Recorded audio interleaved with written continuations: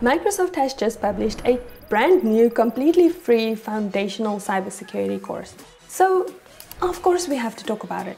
Now, the course has been published on GitHub. It is completely free. It is a complete beginner level course. It is called the Cybersecurity Basics Curriculum for Beginners. Today, I want to walk you through what it actually covers and whether you should consider going through this course and going through the content. Now, I would like to say straight off the bat, one of the things that's very intriguing to me and that absolutely stands out is how much thought is going into cybersecurity content creation and course creation these days. I feel like in the past, the learning was more thought through and maybe more detailed and structured, but didn't really factor in that some people first need that kind of beginner level overview to even decide like if this is a thing for you or not. And so there were not many of those courses, which I feel like nowadays I can see a lot more good quality foundational courses and training coming out. And there's also a lot more investment from the big providers to produce the training. So today's going to be a little bit different. I am going to talk to you over here, but then I'm also going to move over to my computer to actually run through the course and the content with you. So with that, let's jump right in. Now, as I mentioned, you will find the course on the Microsoft GitHub repo, the Security 101 repo. The course actually is vendor agnostic according to Microsoft. So it is a cybersecurity for beginners curriculum, which is very interesting. Now the course is designed to only take you between 30 and 60 minutes. So this tells me already that it is not like in depth. It is really to give you kind of a foundational overview. But what's really exciting about this one this time is that even Microsoft is saying that this course is vendor agnostic. So they're not talking about their technology at all. It's a vendor agnostic kind of learning experience. And then each lesson does have a small quiz at the end. Now, I love the picture on here, by the way. I think it's a cool, maybe Copilot generated image or something like that. They're basically stating what the course covers, right? So it covers the foundational concepts, which is really cool, understanding of what a security control is and kind of what forms they take. Not really sure what they mean by that. Understanding zero trust and the importance of it, and then some of the concepts and themes around identity, networking, security, operations, infrastructure, and data security. And they give actual examples of how these tools can be used and implemented. That's really cool. It doesn't cover how to use the tools, so that tells you it's not very deep. It does not, they don't cover any hacking or red teaming activities, and then they don't cover anything that you need to learn around the maybe compliance and maybe GRC space. So we are going to look into that. They also do say that once you've completed this course, you can move on to the learning modules for SC900, which means that they are covering topics that's at a much earlier level than what's even covered in SC900, the security fundamentals one, which I think is a good thing because SC900 kind of jumps into the Microsoft security controls, but they don't really cover security as an overview ahead of time. So I always say that if someone is brand new, you cannot generally just jump into SC900 because that's going to give you a Microsoft technology overview, but not necessarily a security overview, right? So that's something to consider. But here's the modules overview. Let's have a look at it. So the first module, they're really covering the basic concepts like CIA, the threats, the risk management components, the security best practices and documentation, the shared responsibility model, nice, and then the buzzword of zero trust. Then we've got an end of module quiz for each one. So number 2 seems to go more around the identity management stuff. 3 is networking or network security. And then we go into the security operations center. So here I would expect to see things around the SOC and SIM and XDR and those kinds of capabilities.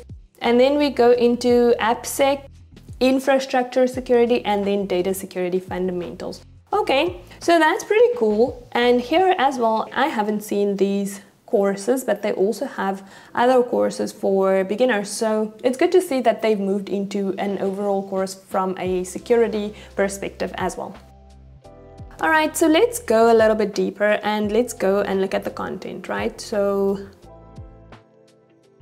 Firstly, it seems like, so they're starting with the CIA triad, and then it seems like they start with some video content over here. Just want to make sure the sound is off on this side so that I'm not bombarding you with a lot of sound. All right, but then, so here they do share video content. So you can see this video is about 2 minutes long, 2.5 minutes.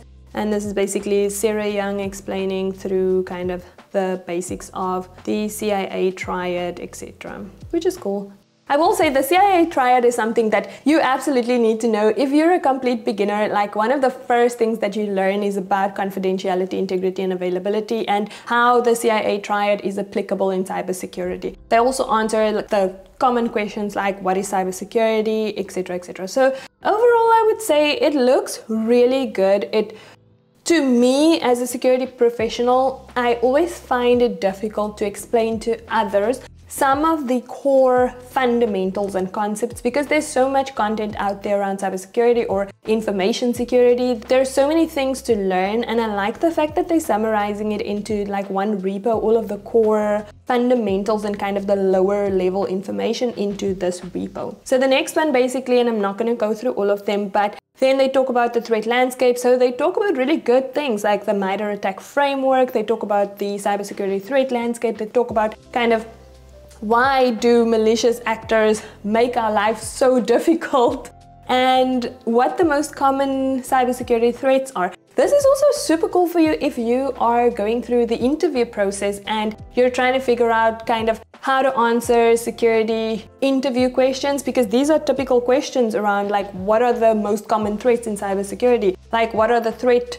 frameworks that you will use, what are TTPs, what are the adversaries looking for. And so this can help you really understand those and get kind of a quick overview explanations of those. And then what I really like is throughout the course they also have like links that you can use. So how do you keep up to date with the threat landscape, and then here's a bunch of links for you to use. So I think overall really cool. One thing that I want to do is I want to see how the end of module quiz actually looks like. So this is just for module 1. I'm going to go to the end of module quiz. Let's see what it looks like. So there's 10 questions in this one. Let's go through it and see. So what is not part of the CIA triad in cybersecurity? So what is part of it is confidentiality, integrity, and availability. So we know reliability is not part of it. What is non-repudiation? So this is really cool because someone can ask you that in an interview. So what is non-repudiation? That's basically someone claiming that they didn't do something. So non-repudiation prevents the act of someone that claims that it is not them that did it, and therefore talks to the fact that each person must always have their own unique identity. We eliminate the use of shared accounts, shared details, shared things, so that we can avoid the risk of non-repudiation, right? So this really prevents someone from claiming that they didn't receive a message, because we would have evidence that it is them, it was sent to them, and they are the person that has received that message. Then, which of the following are good places to keep up with the latest cybersecurity threats? I mean, all of the above.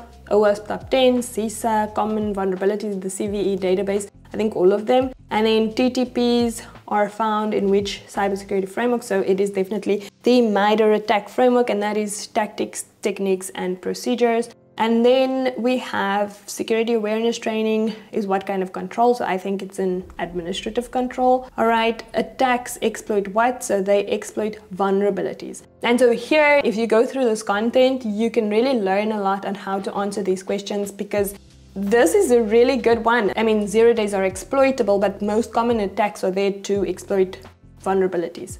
And then a security baseline and a security guideline are the same thing. No, this is not true. So a baseline is a different concept to a guideline, and you can learn how or why in the training, I assume. And then defense in depth means having multiple different security controls in place to protect an environment. This is true. So you'll have the layer of controls of the network, the identity, data protection, something like encryption or something like that. And then how are zero trust architectures different from traditional security architectures? So they are It's basically identity focused, highly segmented.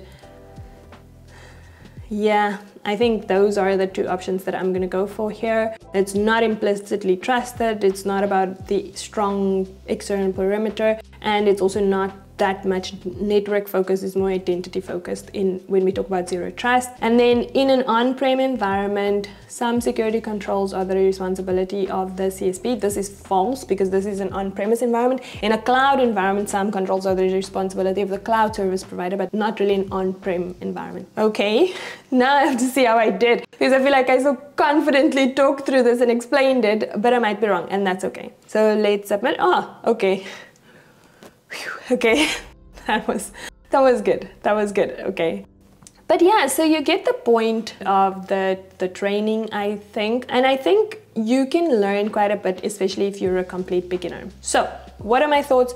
Who is this training for? Should you take this training? Should you jump up, leap, and go and do whatever it takes? So my final thoughts is the training is good if you have no knowledge about security and you want to get kind of a most basic or brief overview into cybersecurity and the cybersecurity concepts, then yes, I would do this training. It's free, it's available online, you can do it at your own time, and you can really learn in a summarized fashion of all these different cybersecurity concepts, and it even structures it into the basics and then identity and then networking, and then so you can even get into like a bit of knowledge of the different domains. If you are studying and you want a bit of a recap, I also think this training is good for you because you will get kind of the most in-demand knowledge, I would say, or at a high level you'd get knowledge about the details or the data in these different domains in a summarized